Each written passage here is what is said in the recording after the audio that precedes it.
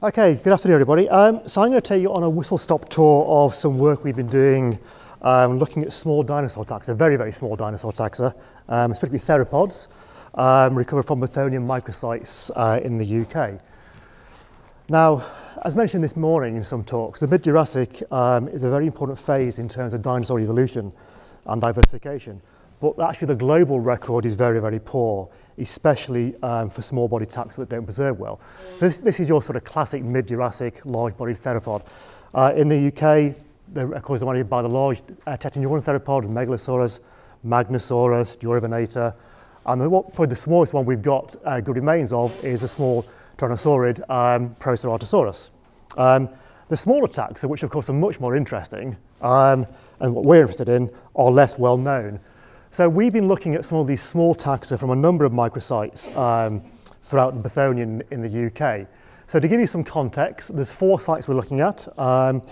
We've got, most of them are in the uppermost Bathonian, up here in the forest marble or the top of the white limestone, and one site is down here in the chipping Norton limestone formation. So we've got Watton Cliff in Dorset, we've got Kirkington and Wood-Eaton sitting in Oxfordshire at the top of the white limestone formation, and then we've got Hollins-Leasow quarry down the bottom in the chipping Norton limestone.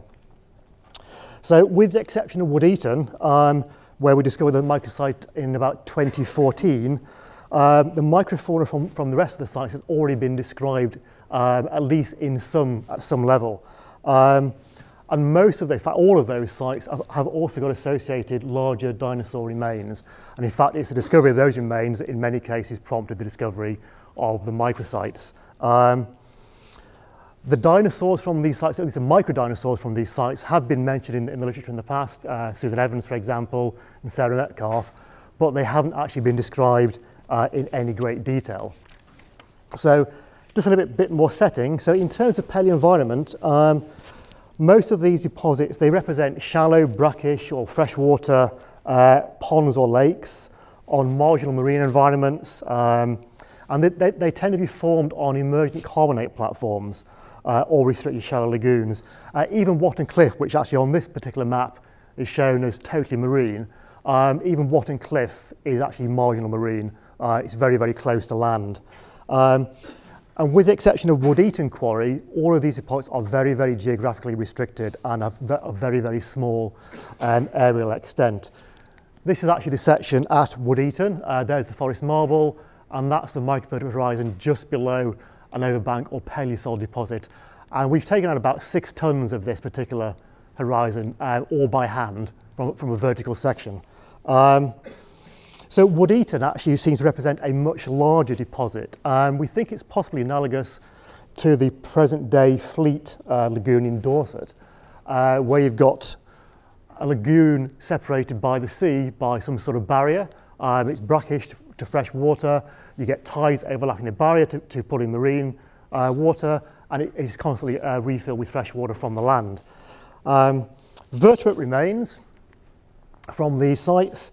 They're typically fragmentary postcranials, isolated teeth and scales, mostly teeth. We've got thousands and thousands and thousands of very, very small teeth. So this is from Hollins-Leasow, and this is a concentrate of mostly crocodile teeth from the deposit.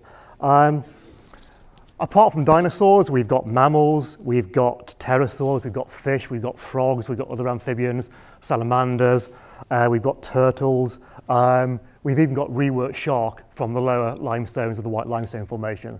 And in terms of the dinosaur taxa, we've got both small theropods and very, very small ornithischians. Unfortunately, we're entirely limited to looking at tooth morphology for these small dinosaur taxa. There are no other identifiable postcranial remains from these dinosaurs. So we've had to quantify tooth shape or tooth variability using statistics, a mixture of PCA and discriminant function analysis, and combine that with character descriptions.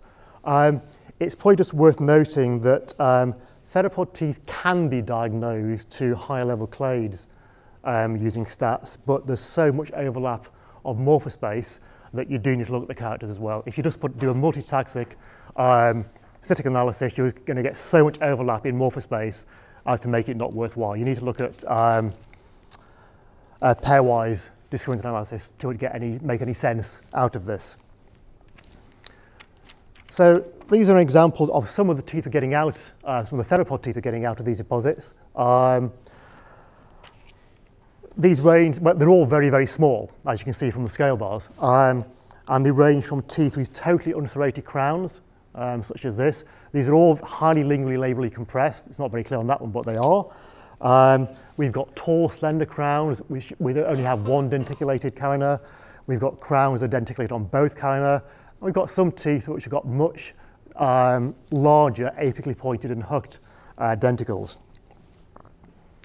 So, like I said, the main uniting factor of these is they're very, very, very small. The teeth range in size from about 0.5 millimetre to maybe 5 millimetres in crown size, which is the maximum we've got from these sites.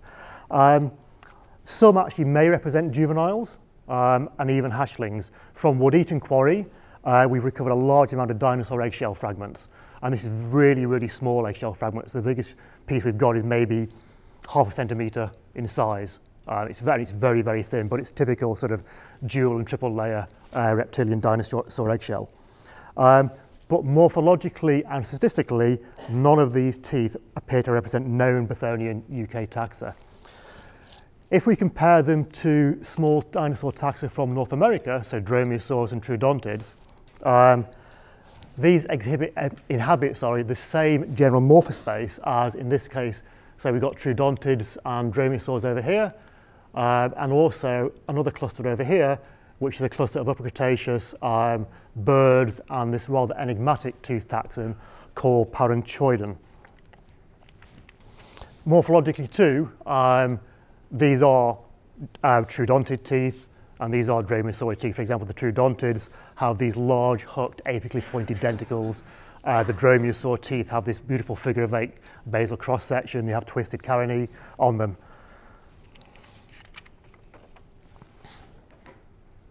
So I think it was a whistle-top tour and it is. So in conclusion, we've got about 4 demonstrably quantifiably different morphotypes of tooth morphotype that don't overlap any of the named taxa from the UK Bathonian. So the Bathonian record of the UK is a lot more diverse in theropods than has previously been recognised. And these new records include dromaeosaurs, an earlier troodontid, and that confirms some earlier work that Susan Evans and Andrew Milner wrote about when they first described, for example, some of the Kirkington material. And there's also that intriguing grouping, which I showed on a previous graph, which includes Palaeontological and some bird teeth from the upper Cretaceous.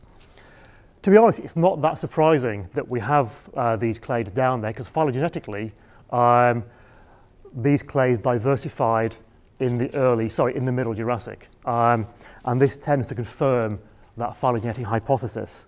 And these results, therefore, are actually, at the moment, they are the earliest global data points of these particular taxa. They also confirm the importance of these Middle Jurassic microsites in the UK.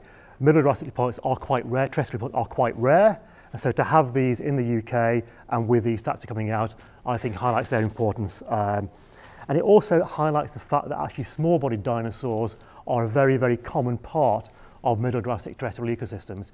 It's worth noting we're getting just as many small ornithischian taxa coming out of these deposits as we are theropod taxa. I'd just like to finish by thanking a few people that helped on this, especially people sat over there, David Ward and Emma, who have dug out lots and lots of sediment, especially from Wood-Eaton Quarry. Thank you very much.